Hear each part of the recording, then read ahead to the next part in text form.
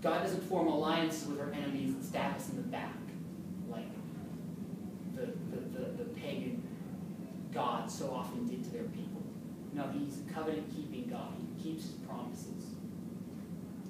And so he doesn't stab us in the back when we need him most. That's what the capricious pagan deities did, the whimsical demons. But we don't worship a pack of demons. We worship the holy God. Holy God. Holy. He's holy. In other words, he's perfect. He's trustworthy. He's reliable.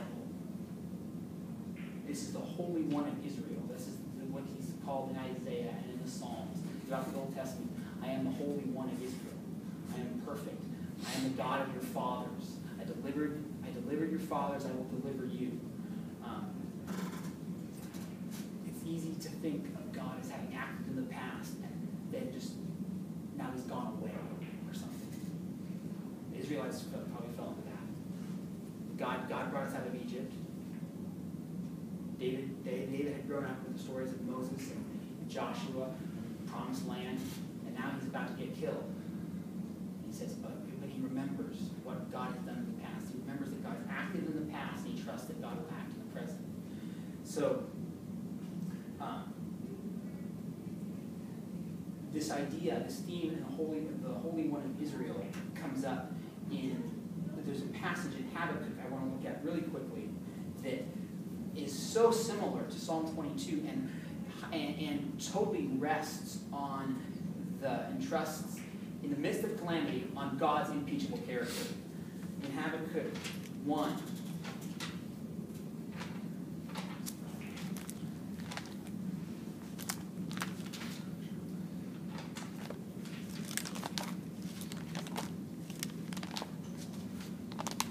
the Babylonians are destroying Jerusalem.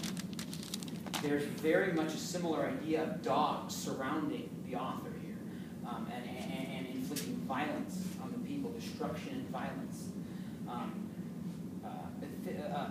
It's amazing. Verse 2, Habakkuk 1 says, "O Lord, how long shall I cry for help? And will you not hear, or cry to you violence, and you will not save?" Verse 4, "So the law is paralyzed, and justice never goes forth, for the wicked surround the righteous, so justice goes forth perverted." And it says, it talks about how the Chaldeans Babylonians are seizing Jerusalem, seizing the land, and they're coming in with their cavalry, and there is the same animal imagery. Verse 8, "Their horses are swifter than leopards, more fierce than the evening wolves. Their horsemen press proudly on." Verse 10, "At kings they scoff, and at rulers they laugh." They laugh at every fortress. That sounds a lot like when the people sort of trying to kill David. But the reason I brought us this verse is because of verse 12. We see the same reliance on God's holiness as grounds for hope. Verse 12, "Are you not from everlasting, O Lord my God, my Holy One? We shall not die. O Lord, you have ordained them as judgment, and you, O rock, have established them for reproof." So, God is acting here. And if you've read very many Psalms, you'll learn to anticipate. And I talked about how this doesn't follow just a strict lament psalm where he has his complaint, he asks God to punish the wicked. Because if you've read very many Psalms, you'll learn to anticipate the harsh curses that the author hurls at his enemies, all right? Assured of the rightness of his cause, he begs God to just unleash the full measure of his wrath on those who murder and mock the innocent. David, he wrote Psalm 22, but consider his choice words he has for his own son Absalom in Psalm 3. "Arise, Lord, deliver me, my God. Strike all my enemies on the jaw. Break the teeth of the wicked." He's talking about his own son. David didn't have problems asking God to judge the wicked. Occasionally, however, and this brings me to my third point, sometimes vindication of the righteous is accompanied by the repentance of the wicked rather than their judgment.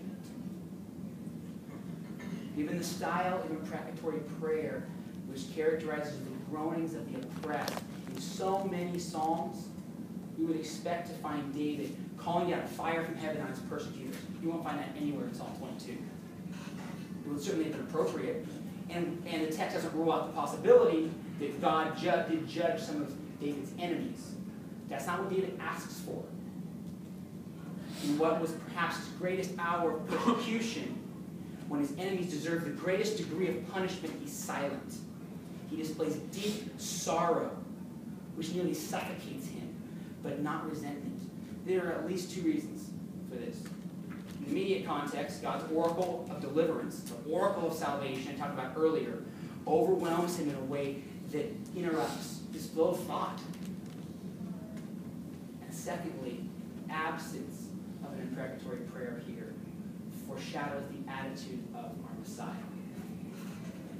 The one who was to come and would be emotional yet docile, refusing to call down angels who would break the wicked to pieces when he could have, but instead says, Father, forgive them, for they know not what they do. And in the Greek, there's a continuous aspect, and he says it again, and he says it again, and he says it again. Father, forgive them. As he's hanging there dying, it's on his mind the whole time.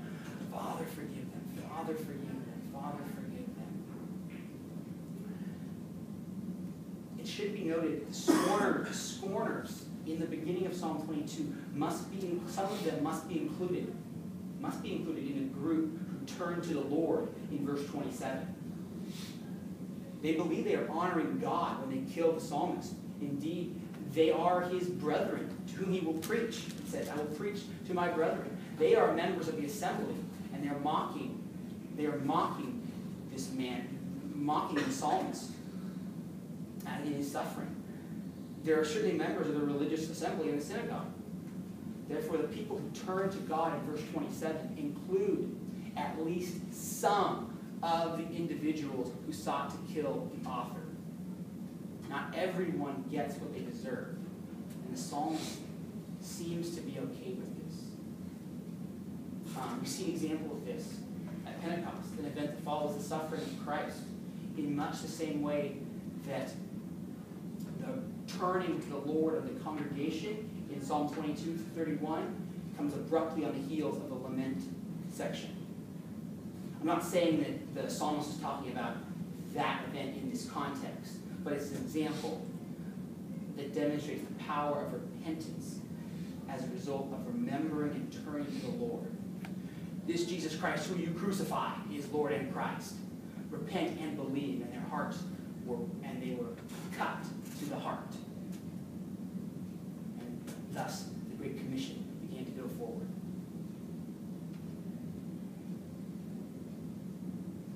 All of us were enemies of God at some point, as is the case with every unsaved person who's not heard the good news of Jesus Christ, who needs it. And yet, we now celebrate God in the assembly.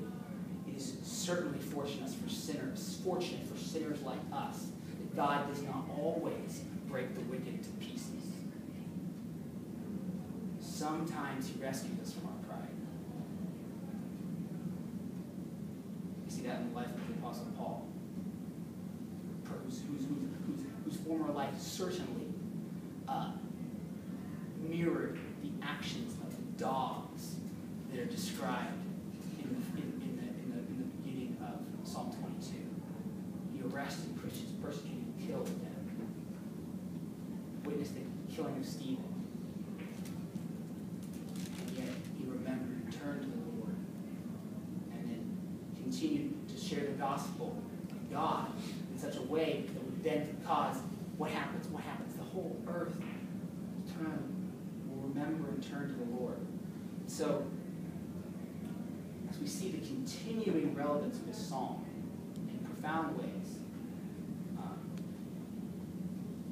I just wanted to in closing, to apply some things. I just please don't take corporate worship for granted.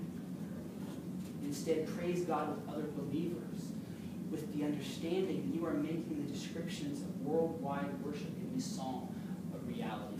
It's a weekly reality. When we come together as people of God and worship Christ,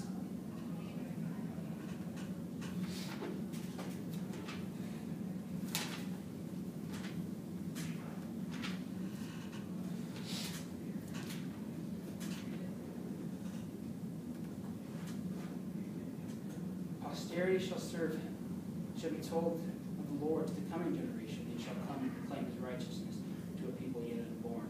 Additionally, we see a promise that as long as the earth endures until the coming of Christ, there will be faithful worshipers of God. And finally, earnestly pray and genuinely hope for the salvation of those who hate your life. It's hard. It's really hard to love your enemies. It's hard to focus on God, the deliverer, and not all the circumstances. But don't allow the sorrow to turn to resentment. And try to have the attitude that was the experience of David and our Lord Jesus. We quoted this passage. That's all I got. All right, thanks, John.